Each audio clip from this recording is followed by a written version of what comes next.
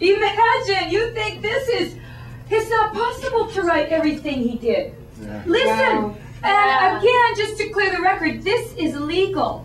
What Paul wrote is legal. There were things he saw and heard, and things were revealed to him, and heaven said, this is not legal for you to tell. Yeah. He was caught up into some place, some other place, and he was not permitted to tell what he saw.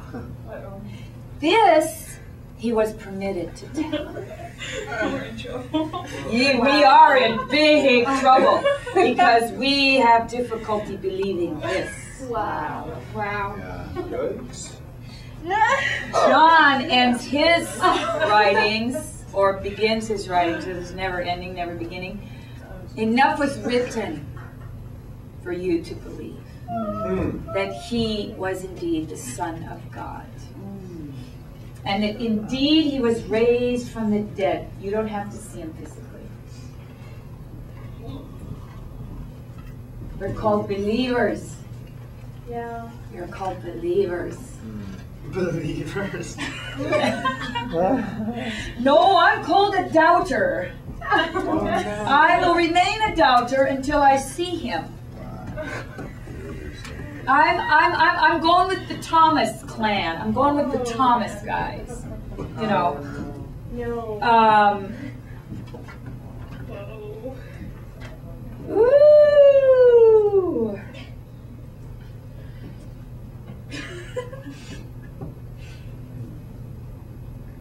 Believing instead of achieving. They're two different realms. You have no track record in that realm of faith. Nothing! No track record. God says, you want proof? You want to test me? You want proof? You know what he said in the Old Covenant? He goes, okay, you want to test? Give me your money. Give me your money. See what happens. You want to test God? Uh-oh. You empty your wallet. Come on, test me. That's what he said. I'm serious. In the book of Malachi. Yeah. Oh my Jesus. Oh, now, you know, can we back up a bit? Because that's kind of, you know. No, God said, okay, Really good. let's talk serious. You want to test me? Put your money out. Yeah. Keep putting your money out. I'll show you if I'm alive or not, if I'm real. Hey! But yeah, I'm not going to manifest my body for you to touch. Ooh. Oh, no. I did it one time, that was enough. That was enough.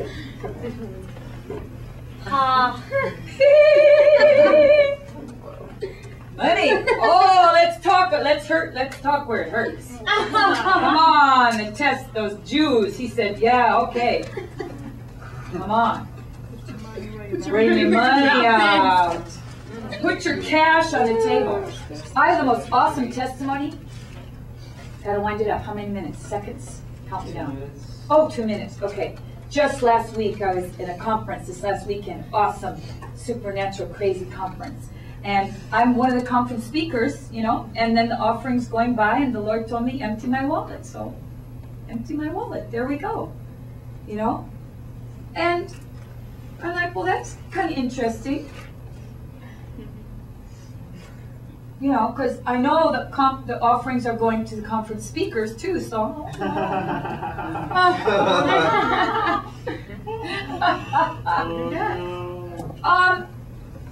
By the end of the night, it was so hilarious. I'm like, George gave me 15 minutes to share. So I was on the clock. I'm like, that is so torturous. 15 minutes? Okay, so there's a music stand here, and there's holes in it, you know, just holes in the metal. And so I got 15 minutes, and I go, oh, but it's daylight savings. Can I buy another hour? Can I just cash in my hour? You know, to get an extra hour. George wasn't too happy with that, so I go, okay.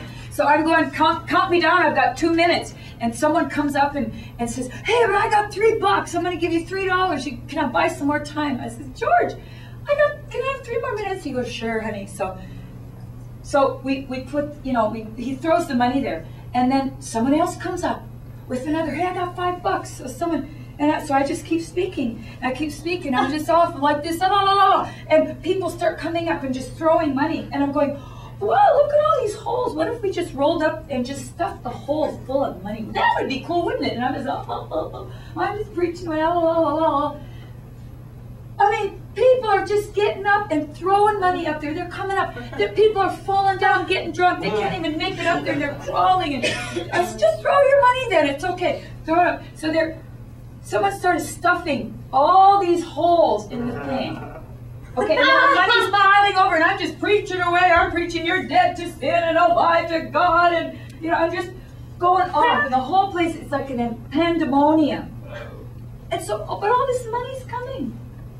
And then we go home, we count it, we're counting it, $1,300. And I'm just finishing counting it, and I hear in the background, we're staying at someone's house, and I hear this, the sound of a check being ripped out of the book. I'm like, whoa, I heard that. So he doubled what I counted. Wow. So I walked away with $2,600. Wow. God got it to me. He got it into my hands. Wow. That is it's an ever-living testimony. Proof, evidence of God. Don't, when he says give money, give money. Wow. When he says empty your wallet, empty your wallet. He'll get it back to you. And it took me a while. I'm going, oh my goodness, I think it was the next day. I'm going, wow, you got that money back to me. Not to my husband or not to the ministry in the form of a check. You know what I'm saying? You got to get this. Because when people give us offerings and checks and all that stuff, but this was major. Major. God will prove himself to you, but maybe not the way you're demanding. Cheers. Okay. Break time. Maybe not that, well, does that mean you don't sin? Let's answer like this. Are you living with Jesus Christ? Does that mean you don't sin? Say, well, are you living with Jesus? Does Jesus live in you? Ask that question. Does that mean, do you mean to tell me you don't sin? Do you mean to tell me you don't live with Jesus? Oh, wow. Whoa! How come you don't? How come you don't live with him and know him and have a conscious awareness of his presence with you day and night, night and day? Whoa! Because I haven't achieved it yet, that's why. Whoa.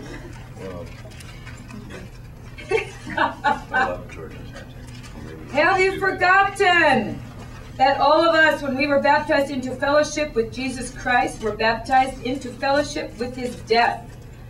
Oh, no. Fellowship with his death. This is by Conover. So what I'm reading here is a collection of all the translations that I could get my hands on. So instead of carrying, these big books around with me, I kind of thought I'm just going to simplify and downsize. So what I have here is just, the translations themselves. Have you forgotten that all of us, when we were baptized into fellowship with Jesus Christ, were baptized into fellowship with his death? Now, what fellowship are you with? Are you fellowshipping with somebody? It's like hanging around. It's like talking. It's having spending time. Well, have you had fellowship with him in his death? No, not recently. Have you forgotten that when we became Christians and were baptized to become one with Christ, that we died with him? That's the New Living Translation. You've been... Ew! Have you forgotten? I could say I never knew. that